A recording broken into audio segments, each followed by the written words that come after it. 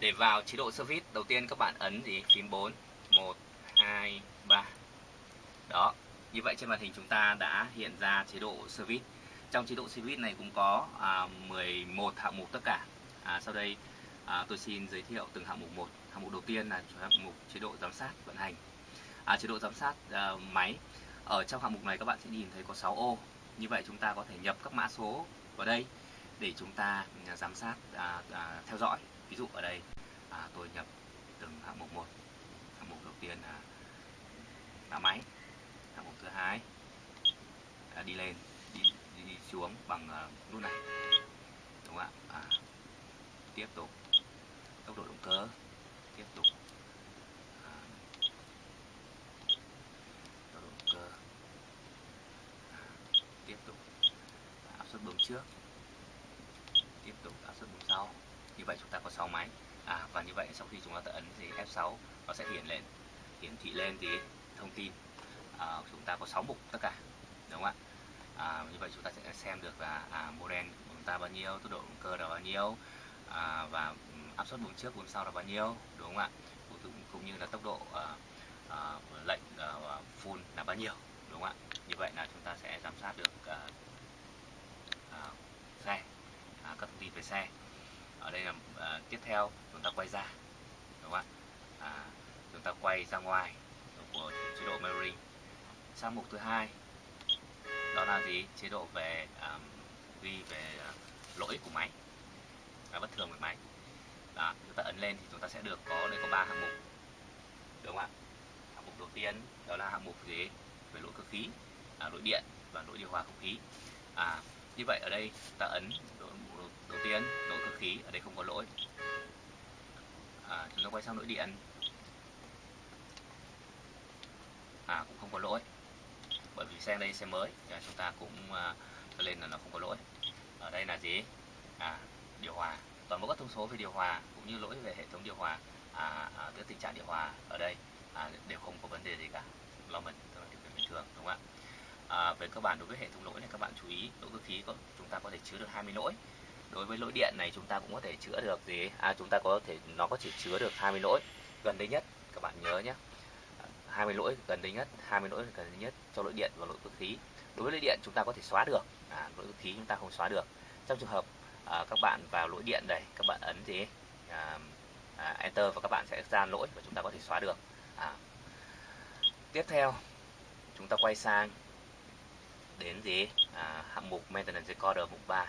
Ở mục này các bạn chú ý là chúng ta sẽ có gì? 10 hạng mục, đúng không ạ? Ở đây. Đó. Ở đây sẽ chỉ cho các bạn biết đó là gì? Số lần đã thay rồi, đúng không ạ? Và cái giờ mà chúng ta thay, đúng không ạ? Ở đây các bạn nhìn này, ví dụ tôi ấn ở đây là 0, đúng không ạ? Ấn ở đây là 0, 2 lít tanh, correction. Đó. Các bạn muốn thay đổi thì các bạn ấn là giữ.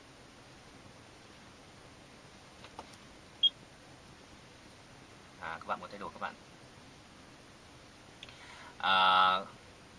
tức là chúng ta xem được vào cái maintenance record này là chúng ta xem được gì?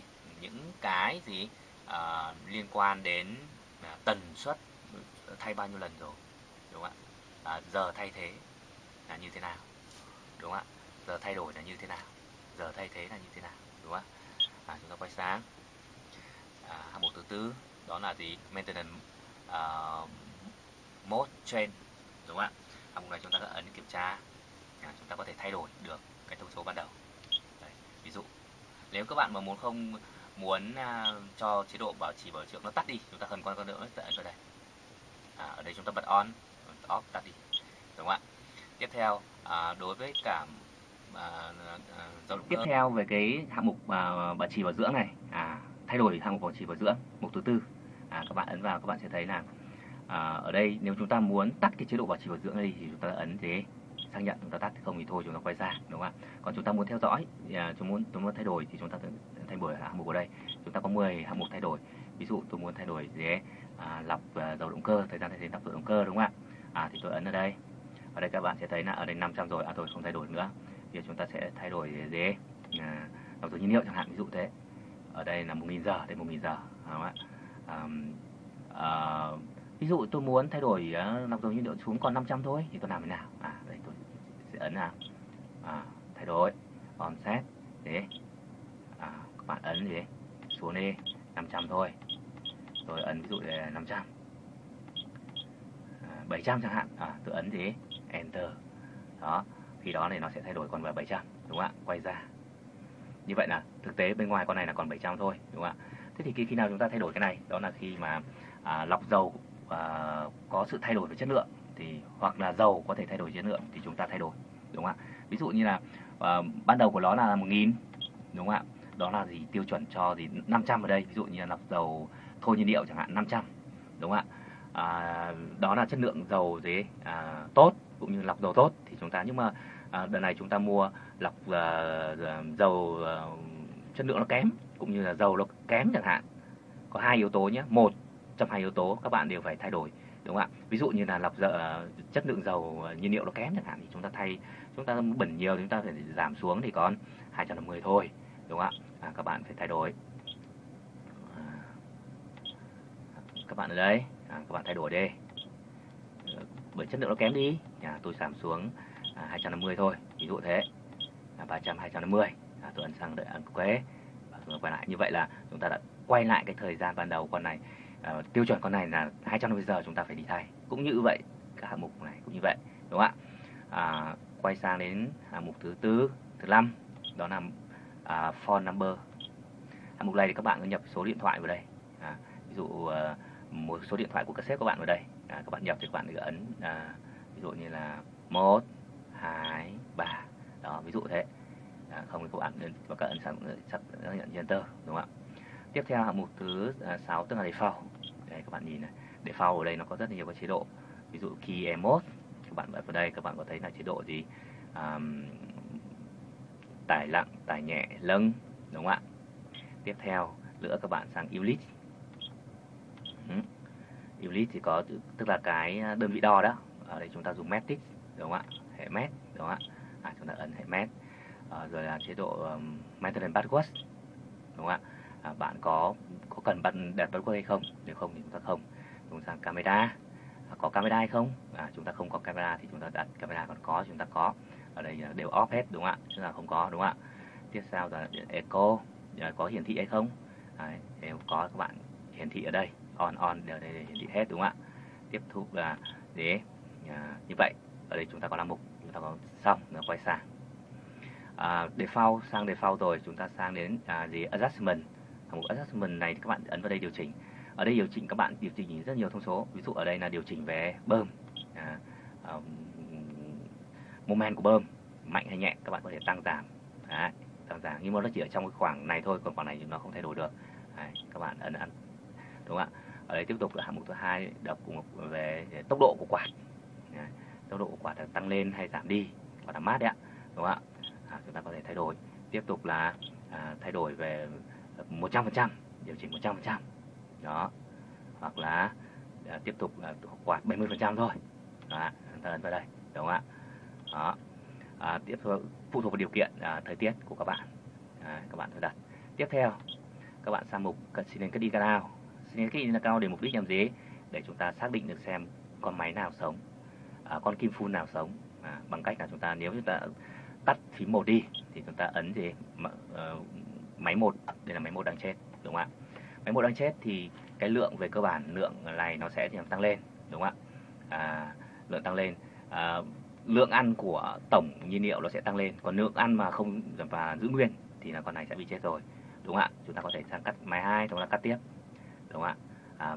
Đúng là cắt 2 máy cùng một lúc được, không sao cả, đúng không ạ? Thậm chí 3 máy. Nhưng mà tôi khuyên là không nên là như vậy, chúng ta sẽ cắt từng cái một thôi, đúng không ạ? Đấy. Tiếp theo chúng ta xong rồi chúng ta quay ra ngoài. Tiếp theo hạng mục thứ tiếp đó là gì? Low injection, tức là gì? Dành cho xe của chúng ta để lâu rồi. chúng ta trước khi chúng ta mà khởi động lại máy để cho dễ nổ thì chúng ta ấn vào low injection, ví dụ ở đây chúng ta cranking already. Và sau đó thì chúng ta quay ra ngoài. Đó. Tức là gì? Xe để lâu chúng ta khởi động muốn cho dễ nổ thì chúng ta vào chế độ này để chúng ta cắt kim phun. Khi chúng ta đề thì kim phun này sẽ không phun và máy đương nhiên sẽ không nổ được. Sau khi chúng ta làm thao tác đó rồi chúng ta tắt máy đi và chúng ta để lại thì nó sẽ nổ được, đúng không ạ? Tiếp theo là fueling consumption. Ở chế độ này chúng ta sẽ tính toán được lượng nhiên liệu tiêu thụ trong 1 giờ là bao nhiêu lít, đúng không ạ? Đó. Chúng ta biết được cái chế độ hiện nay của chúng ta là 1 giờ được bao nhiêu lít. Tiếp tục sang hạng mục tiếp theo đó là thành công tắc setting. Xe chúng ta được lắp hệ thống công tắc, vậy chúng ta có 3 mục. Đấy, và đầu tiên các bạn sẽ nhìn thấy là mục công tắc, đây là các thông số về công tắc. Cái thứ hai nữa là về GPS, đúng không ạ? Tọa độ ra vị trí làm sao, đúng không ạ? Tiếp theo nữa là gì? Model. Đó là cái thứ hai. Nếu các bạn có thể tắt công tắc gì thì các bạn có thể tắt được. Đây là model của xe công tắc của ta.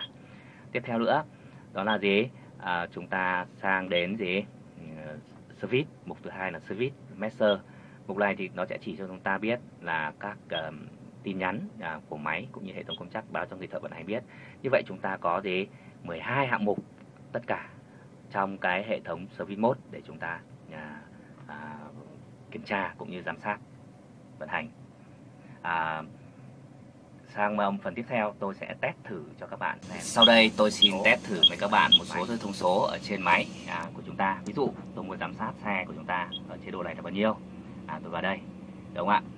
Tôi sẽ kiểm tra một số thông số về tốc độ động cơ, về áp suất của bơm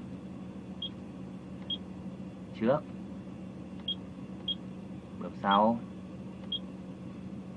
về nhiệt độ nước làm mát, về nhiệt độ dầu thủy lực, và tôi ấn Enter. Như vậy nó sẽ hiện lên ở đây, đúng không ạ?